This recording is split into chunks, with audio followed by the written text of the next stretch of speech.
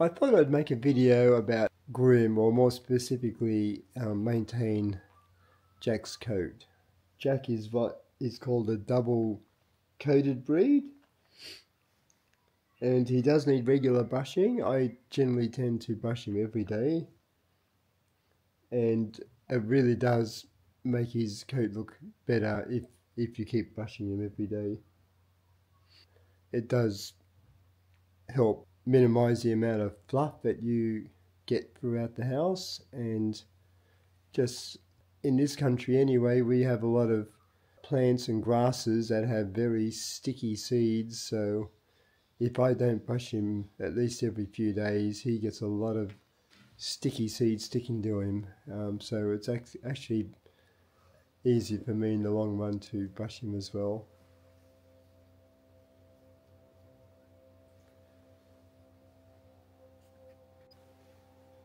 So what does a double-coated breed mean? It's a breed of dog that has a top coat and a undercoat. So the undercoat is the fluffy part.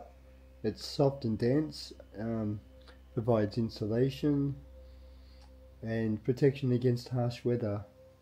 And the top coat is the wiry type of hair that you see on Jack now, and it also is to a certain extent repels a bit of dirt and water, so if he gets dirty I can generally brush almost all of it out without having to wash him.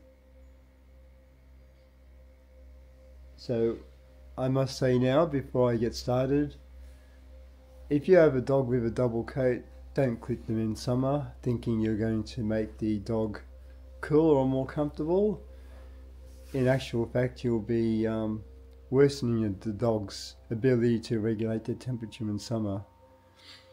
So dogs only sweat in a few places, you know, their nose and mouth, but they also sweat in their underpaws. So if you need to trim anything, I would trim the hair off here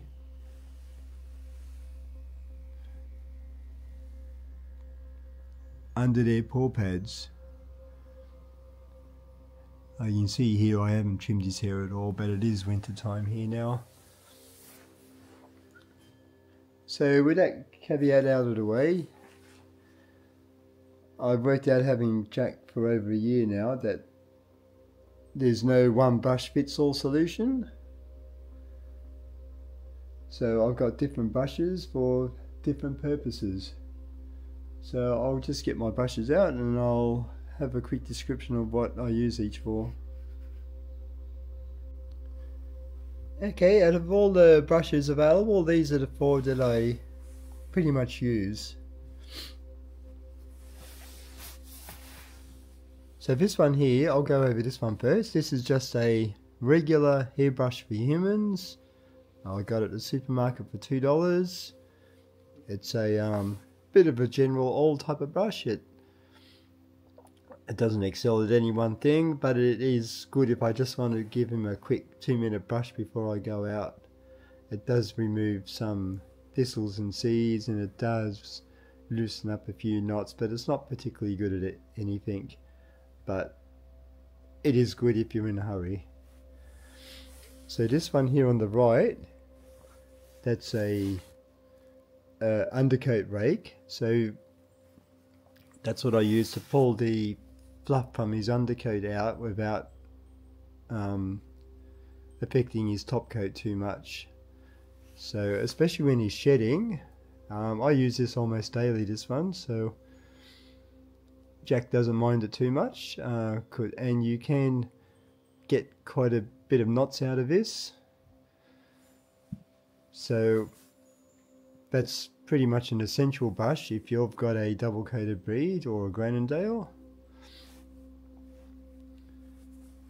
So now I've got this one. This is just a wire comb. As you notice, it's got narrow teeth and wider teeth. This is particularly useful for getting out knots. Jack does tend to get quite a few tangles especially around his neck, in his throat area, and generally the tangles are very deep. So the rake actually doesn't go deep enough to get them out. This one does. So generally I start up with the bigger teeth and try and work the knot loose, and then I'll use the smaller ones after the knot has been broken up, just to straighten it out a bit better.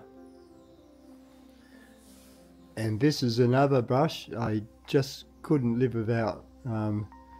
It's a wire brush. You can see it's got quite a lot of hair stuck in it already. Yep, so they call this a slicker brush, or I just call it a wire brush. But it's got lots and lots of little short wires, and this is really good for getting dirt and seeds and thistles and all that type of things that are stuck on his coat.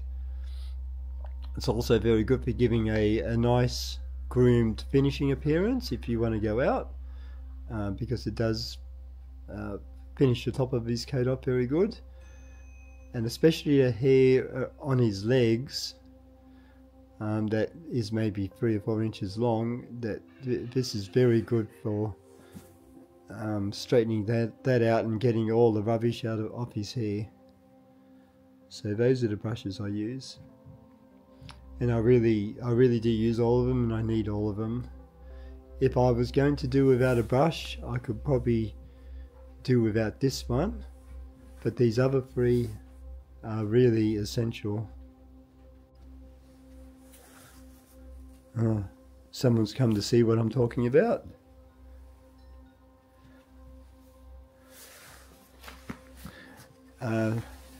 So I found I just can't get all knots out, and I don't want to keep yanking on Jack's hair to try and get one knot out, so a number of times I've had to cut the knot out. So what I use in that case is a scissor. You see here it's got the tips around it, so it's impossible to spike him or cut him with the scissors. So when I use these scissors, I will very carefully pull as many loose hairs away as I can till I cut out the minimum amount of hair possible. What's up?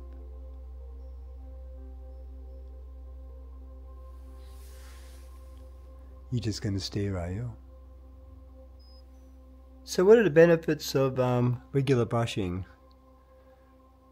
Well, pretty much like humans, it improves your skin health by stimulating and providing blood circulation from the brushing. Reduce shedding, so the consistent grooming helps control the shedding, keeping your house cleaner. It helps prevent tangles and matting. So you are going to get it, but at least you'll get lesser matting and tangling and smaller tangles. And also it's a bonding thing. I've noticed Jack generally likes being brushed by me, and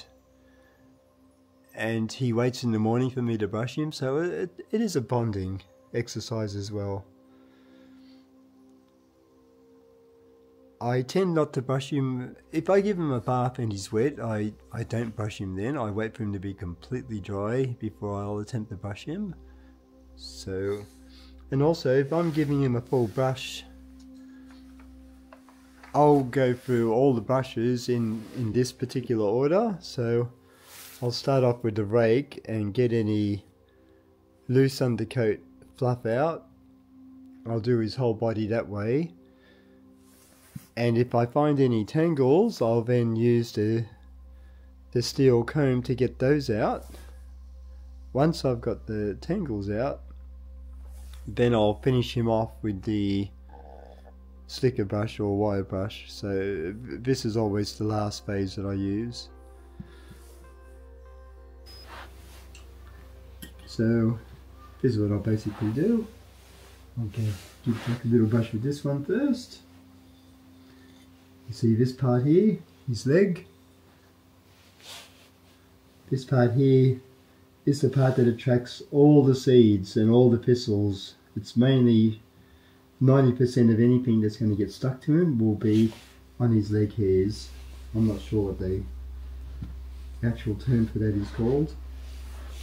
So I'll usually brush all this first. I'll do his top and then I'll roll him over. And then I'll do his stomach. So as you can see, it doesn't take long. He's fairly well maintained at the moment, so it doesn't take much effort to brush him. So let's see if we got any knots here. Well, he hasn't got any knots I can show you. With Jack, this is by far the hardest part to maintain, is the neck, because when he plays and chases other dogs and animals, he dribbles, and then he gets his dribble down here, and then it sort of gets all sticky and attracts the dirt. But this is the hardest part to get knots, and when he does get a knot, it's all the way down here, which is at least a few inches down. So that's where this will come into play.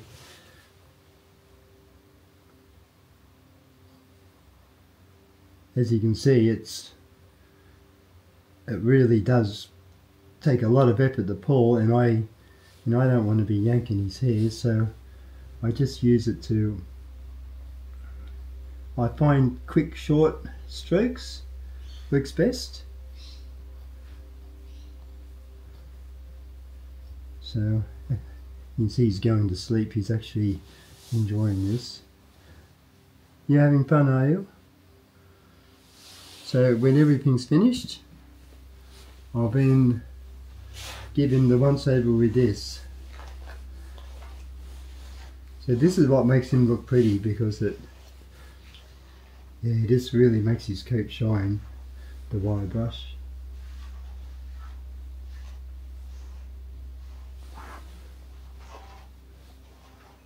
So Jack is not really bothered with me brushing him anyway, except his tail. He can get a little sensitive with that, so he doesn't like it when I yank his hairs on his tail. But as long as I do it quick, and even with the wire brush, I find short but strong movements are actually much less agitating for him than a slow, strong. What's up? You want me to do you want me to brush your belly? Yeah. There we go. See? As you can see, Jack is really enjoying this. He loves it when I brush his belly.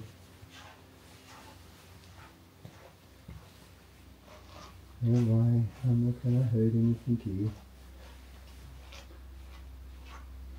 Well, I hope this video was useful for you.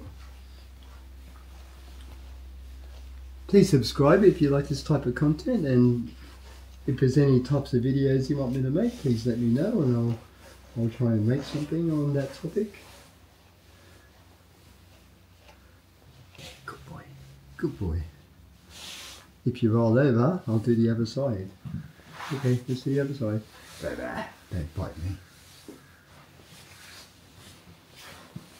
Okay, there we go, now we'll do the other side. Yeah, stay still.